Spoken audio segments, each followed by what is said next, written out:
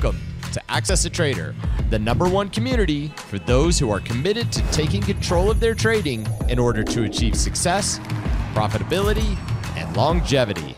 Thank you for joining us. Here's Dan Shapiro to help you find your edge, master your process, and own your future. Hey guys, good morning everybody. Welcome to another edition of the AccessATrader.com weekend update show. Hope everybody is doing well. Hope everybody had a good trading week. We'll obviously tackle that in a few minutes. This is coming up the week of Thanksgiving. Okay, at the end of the day, this is what we need to be thankful for. As much as certain people like to click the mouse and all that good stuff and the love affair of trading and all that comes with it, at the end of the day, it's all about family. It's all about love. It's all about being with the people that are most important in your life. Because at the end of the day, what's the point of doing any of this, right? If it's not all for them. So this is coming up to shortened week, biggest travel day of the year, travel week of the year. Thanksgiving, we are closed as a Friday session. That's going to be half. Most people are going to be gone. Tuesdays and Wednesdays are going to be a huge travel day. So going into this week, expect a slower week. Okay, you're not going to have these massive ranges, and it's actually a perfect segue into what we saw last week. But more important, just kind of understand what you are going to be potentially seeing this week. Okay, this is the week that you don't want to take a stake in anything. You don't want to prove your manhood, your womanhood. This is the week to kind of see where the action flows. We'll again talk about that in a few minutes. Understand what's happening and kind of move forward because again, channels will contract. Bull market is intact, okay, but there's a big but to it. Okay, this is the first week that the S&P 500 closed down for the week. Now, before anybody goes nuts and says, "Well, what are you talking about? Who cares?" Right? You should care. Okay, we'll talk about that again in a second. If you look at all the indexes, you saw the S&P, the Dow, and the NASDAQ 100 down about 0.5% each. Not a big deal. Okay, definitely not a big deal. You saw Fed come out this week, talk about all future rate cuts are put on hold until there's a macro picture that's cleaner. Okay, we got that part. This is the first time, though, and this is where the but comes in. This is the first time in many weeks that we closed below the 5-day moving average. Okay, and not only do we do it once, we did it 3 times. And what I noticed on Wednesday's session was that this is the first time that any type of China news came out. Okay, and this is where, if you guys remember, they talked about, China said, well, we might not see a deal until 2020, which again, it's only a couple months away. But they said that. And again, throughout the whole week, China, you have China saying, well, we're not sure what's happening. And then you see Donald Trump talking about, well, we're encouraged that a deal will get done. My question is, does China know that? Okay. So the sell-off that we saw on Wednesday, if you guys remember that sell-off before the Fed came, the Dow went down about from up 30 to down 90. And the one thing that I noticed from that first move, right, we never rallied back. And that was the first time that I can remember in the last couple of months that we never rallied back. And that day, the Dow went down, I forgot if it was 200 or 150, whatever it was. But the most important part was that the index is closed below the 5-day. Now, again, if you've been watching just kind of the weekend update, forget about even the videos throughout the week, but if you've been watching me just on the weekends, you kind of know the importance of the 5-day moving average. The 5-day moving average, and again, you can look at any chart. You can go literally any chart on your own time, and you'll notice the trend. The shortest term trend is the 5-day moving average. And again, not a lot of people really subscribe to this notion, but I do. I really truly believe this is incredibly important. So one time closing below the 5, it's not a big deal. Okay, because if you look at any random part on the chart on the Qs, anytime they closed below the 5-day, the next day they got through, right? They kind of reclaimed it. And what we saw on Wednesday with no really big bounce back, right? You can see they closed right below the 5-day. We started closing below the 5-day 3 days in a row. And that, again, that's a big deal, okay? That's a big deal. It doesn't become a huge deal, okay, until we lose this $200 level. And if you look at the cues of this whole big macro move, there's been monster protection, okay, monster demand on this 200 level. And if you look at the rising demand, okay, you'll see it perfectly here on 200. So again, it's not a big deal yet, okay? It's not a big deal yet. But again, do we really need to rally into the end of the year? We'd like to, right? There's sure no materialistic evidence to tell us we shouldn't. But again, this is a big deal. It's not a huge deal yet, but it's a big deal. And we should really start paying attention, because any close, okay, any close now below this 200 area, right? Any close below this 200 area. And again, this is not a point of discussion, okay? Technical analysis is not, it's not a broad stroke. It's either happening or it's not. So it's not a point of an opinion and discussion. It's a materialistic fact. We close below this $200 level and we're going to drop down all the way down to 196. Again, it's not an opinion. This is the way stocks work. This is the way my whole theory of trading pivots works. They trade from channel to channel. And if you believe, and we've been trading these pivots for years, if you believe in the theory that stocks trade from supply to supply, demand to demand, so if they lose this demand zone, we're going to go all the way down to here. So it's, again, very, very important area. And what more important, what we started noticing was, Monday and Tuesday were fine. Okay, they were pretty solid days. Wednesday was okay. And the reason why Wednesday was okay, Wednesday was the first day prior to that China news, okay? We started seeing, if you guys remember in the morning, we started seeing really, really thin bids and offers, right? Especially names like Tesla and Netflix, right? Really, really thin bids and wide spreads. And I noticed, I started trading Netflix. I think my first 2 trades of the day on Wednesday was Netflix. And what I noticed was the move from the sneaky pivots. I kept on missing the moves from the sneaky pivots because they were trading like 50, 60 cent spread wides with 100 share lots. And by the time that I actually got into the pivot, okay, around the 306 level, it was so thin that every single time it kept on spiking up 60, 70, 80 cents, the bids would just dry up. And it would take like a Herculean effort just to get out of the trade, because if you didn't get out of the trade, break even or just try to make a little bit of money, it kept on stalling out. They kept on spreading you down 2-3 points. And I noticed the first time around, if I didn't sell Netflix, with a cup of coffee gain the first time around because of the spreadiness, I noticed, well, first of all, they took down the stock 3.5 points, which was very, very aggressive. And I noticed the second time around when they reclaimed that 306 level, when I got in again, they spiked it up again, and they confirmed the channel. It was super, super spready again. And again, I wound up taking a small profit as well. So, and I started looking at all the charts, and the charts were fine. It was, again, the macro participation. I started seeing the same thing with Tesla. I started seeing the same thing, for example, with NVIDIA. And then finally, NVIDIA kind of caught a bid and kind of saved my day. And that was that, if you guys remember, if you go back to Wednesday's session, that was that sneaky area above that 209 level that really exploded the stock to 214.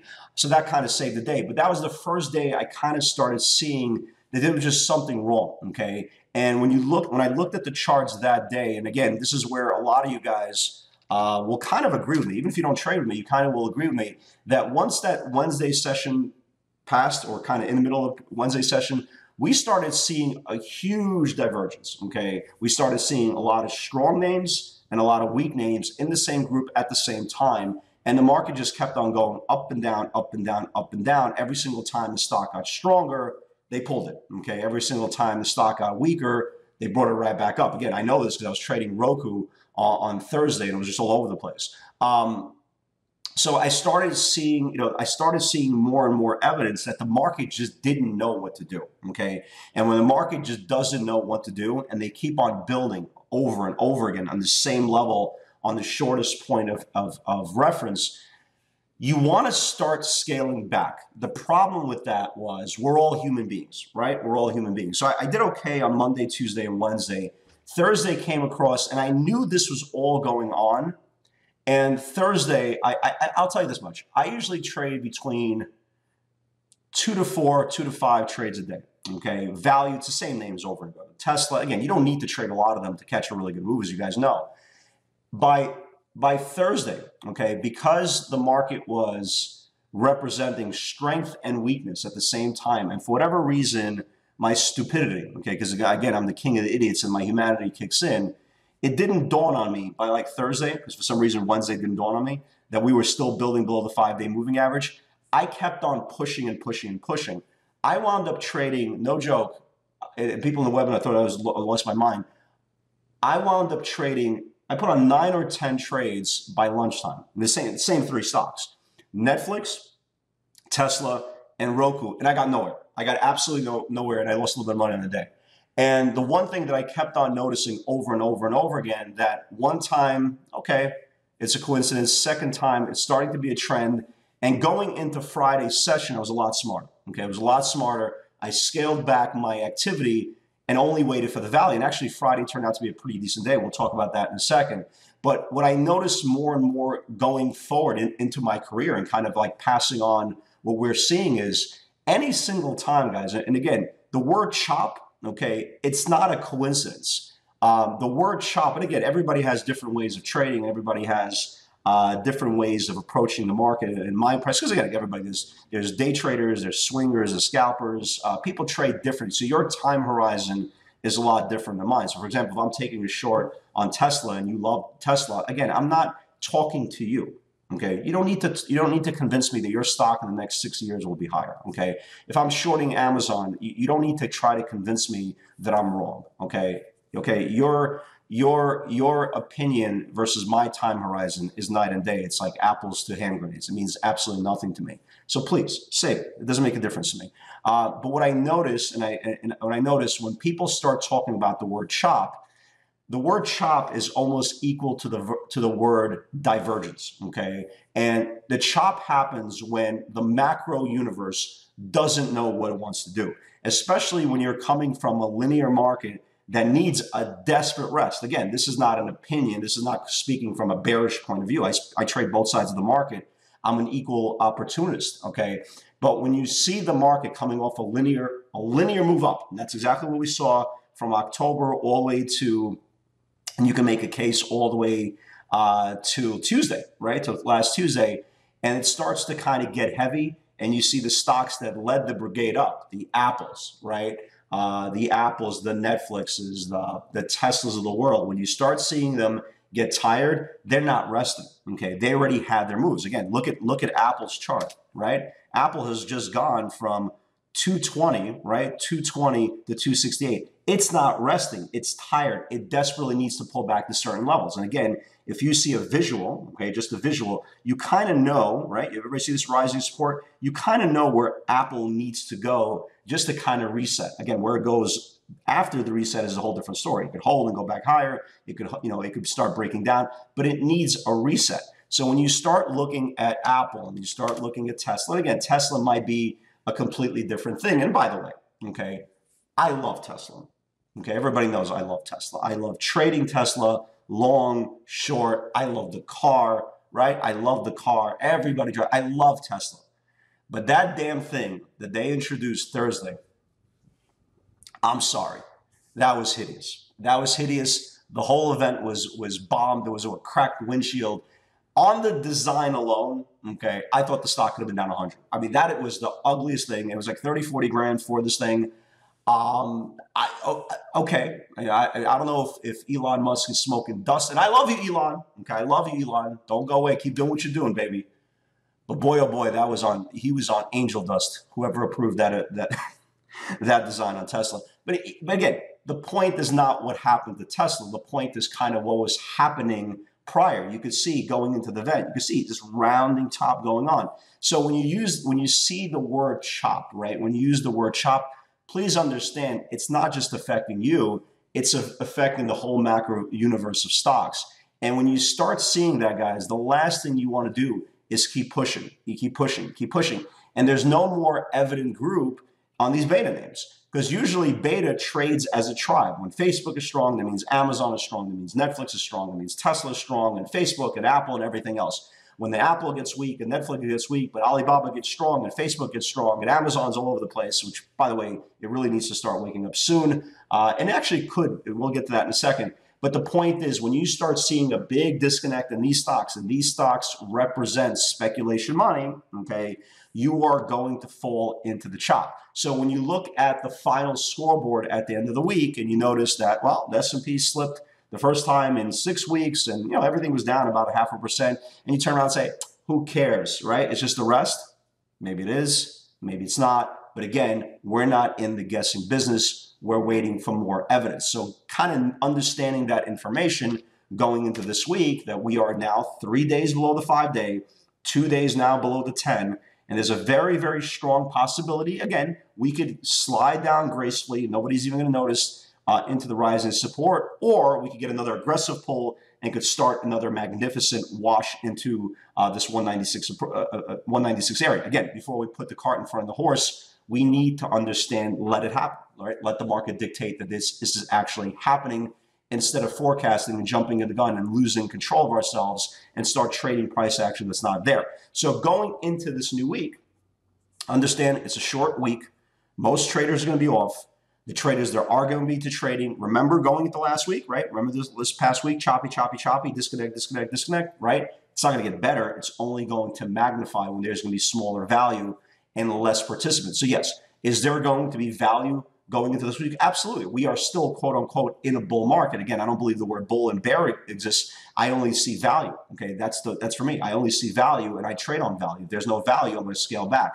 Like on Thursday, I was all over the place, right? I traded 9-10 times, same 3 stocks, and I got nowhere. Okay, I traded Friday under control. I traded Roku twice, once to the short side, one to the long side, got some good value, okay, and kind of rode off to the sunset, kind of to decompress. But the most important part is understand that we are human. We're all going to mess up. But when you see choppiness and disconnect, that's the time to scale back, not to try to make your week or make your month or whatever the case may be. So let's talk about Friday. Okay, there was actually pretty good value. Okay, there was actually pretty good value, but you had to wait for it. You really had to wait for it. And if you look at Friday's session, a couple of things happened. Number one, again, we don't care which way the pivot's going to go. We had a pivot to the short side on Disney. We had a pivot to the long side on Disney. One of them confirmed. Can you guess which one confirmed? Right. So again, we're not biased. We don't care about we don't care about what's going on. But again, the most important thing is to wait, not to anticipate, not to put on your money ahead of the pivot, ahead of the confirmation. Just wait. So Disney, right? So Disney. 2 days in a row, couldn't rally, kept on holding that 146 area. Obviously didn't get there. We'll talk about the pivot to the upside, which is a really good one. Netflix got hit again pre-market. And Netflix was pretty good action this week. We caught that really good move from that 306 area when it exploded. Okay, we caught that move in the middle of the week. But then towards the end of the week, it got a little choppy. So the market market really started hitting the stock pre-market. And again, was it because of Disney again? Probably. But how many times, and again, this was actually answered, how many times can Netflix go down on the same news, right? And the one thing that Netflix did was, and again, the news was, I don't see any news, watch possible, red to green for experienced traders. Note that this is not a pivot, only momentum. Obviously needs to reclaim 313. So what I saw about Netflix, and this is kind of what I like going into this new week, it reclaimed, it went down to like 304, right? It went down to like 304. What I liked what it did was it reclaimed the earnings high. If you guys remember, it reclaimed the earnings high from the previous day. That's where it broke out from 309 to the 313 area. I like that it reclaimed that the buyers completely engulfed that Disney news, the potential Disney news, subscribers, all that stuff. And it closed up not only above the 5-day moving average, it closed above the earnings highs. So I still like Netflix going into this week. I think if it starts reclaiming this 313 area, I think there's a shot, man. As long as the market doesn't implode, I think there's a puncher's shot this thing gets to 320. So we're definitely going to be watching Netflix this week. Facebook, tons of call buyers, right? Tons of call buyers we saw this whole week. We saw the 200s, the 205s, the 207.5s. Going into the next year, we saw the 220. Somebody's very, very bullish into Facebook. And again, you could see the Facebook chart, again, didn't trigger, obviously, but you can see how important this whole 220 level is. Any close over 200, it should start moving higher. So again, very, very good price action on certain names. You could, again, anytime a stock, for example, like Netflix, negates bad news and negates the same headline over and over and over, it means the sellers are tired. It means the buyers are in control. So all it needs now is confirmation. But again, you can see the same thing happening with Facebook. Amazon. So Amazon never triggered to the downside. But if you guys notice Amazon's chart for the last, probably for the last month, right? It just can't get out of its own way. We finally saw a bottom, in my opinion, on Friday on Amazon. Okay, now again, my opinion means absolutely nothing. It could confirm back down to the downside and go to zero. You get my point. But what I started seeing on Friday were two things. Number one, we have Black Friday coming up, right? Everybody is making bets ahead of time on Amazon. You have Cyber Monday coming. So again, who's going to benefit the most from it? It's obviously Amazon, right? What we started seeing on Friday was some pretty big bets in the options market. There was over $2 million. It's probably more than that, but there was over $2 million worth of bets. I believe it was the December 1850s. I believe it was the 1850s. Actually, if I go on my Twitter account, Amazon, yeah. So there was over. It was over $2 million. So there was over $2 million bet on the, actually, it was the February, okay? It was the February 1840 calls, okay? It was the 1840 calls. So they started, really betting. They started really betting on Amazon towards the bottom of the channel, okay? Towards the bottom of the channel. And what I liked what I saw about Amazon, it really firmed up, okay? It really firmed up to the end of the week. The problem is there's not really a great entry, okay? You can make a case that, if it starts reclaiming 1749, 1750, right? But there's more supply, 1753, 1755. If it reclaims 1755, 56, then, there's more areas here, 1762 can get to 65. So you can see, if you're entering Amazon this week, right, you're going to need a really big gap up to succeed. Because again, there's no such things as guarantees anything. And if you believe in the theory of stocks go from supply to supply, demand to demand, you could see 1750, 1753 then gets rejected, 1758 then gets rejected, 1762 maybe goes to 1765 and gets rejected. So there's no clean pocket. This is the only stock out there on all the beta names. There's not a clean pocket. So, but again, those 1840 calls came in over $2 million worth of bets, and I'm probably right in saying this. It wasn't mom and pop sitting on their porch in Wichita, Kansas, betting $2 million on Amazon. And again, when you see that type of price action, or at least that type of money flow, they are probably not uncertain of which way the trade is going to go. So that was that. Roku obviously never got down to the 154 level. Alibaba started to build. Off that 8620. Went to like 87 again. Not a big move on Alibaba. Again, you can just tell how tight these channels are. That's why the whole thing, the word chop, comes into play. That's my whole point. We just talked about for the last 15 minutes or so. Google 1315 needs to build. Here's the Google chart, right? Here's the Google chart. Again, you just couldn't get above it, right? Couldn't get above it. And now you see a very specific channel. You have 1315 to the upside, and now you have 1288 to the downside. Something has to give. And again, if the market pulls, you could clearly see how clean these pockets are to the downside. A lot of congestion to the upside, a lot of clean moves to the downside. So again, 1288 to 1256, right? 1315 to 1332. Again, you don't need to guess anymore. Here's your top channel. Here's your bottom channel. One of these things need to confirm. Boeing, right? Boeing, it's a bitch of a stock to trade, but when this thing gets going, it finally put in a new base of 371, right? So here's Boeing, right? It finally put in a base of 371. It really should go. It really, really should go and test this. The next big area here is 376 for a possible move to 380. But this stock is just literally all over the place. The only good thing about the bull case is as long as it stays above 365, you're good. Once it starts closing below 365, you got a problem. But again, first close over 371. Again, if this is your thing, this is your thing. It's just too hard of a trader, at least for me. Square didn't do anything. Shop didn't do anything, just never confirmed. Disney finally exploded. If you have little girls or even little boys, my daughter is going to see at some point tonight Frozen. Disney, here was the sneaky pivot on entry, right? Here was the sneaky pivot.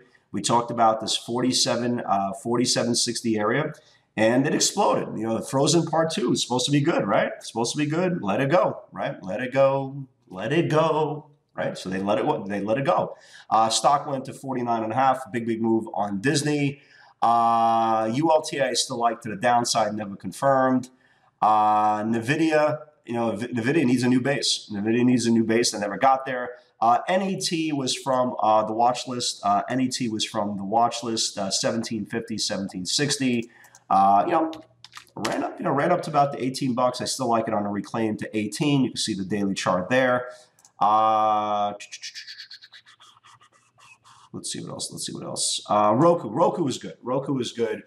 So I traded Roku. I traded Roku on Friday, down from the short side and to the long side. Here's the first one. Again, the reason I say pro traders, when the stock is coming off a top, it's going to be whippy. There's certain trades that are just not for everybody. So I started shorting Roku.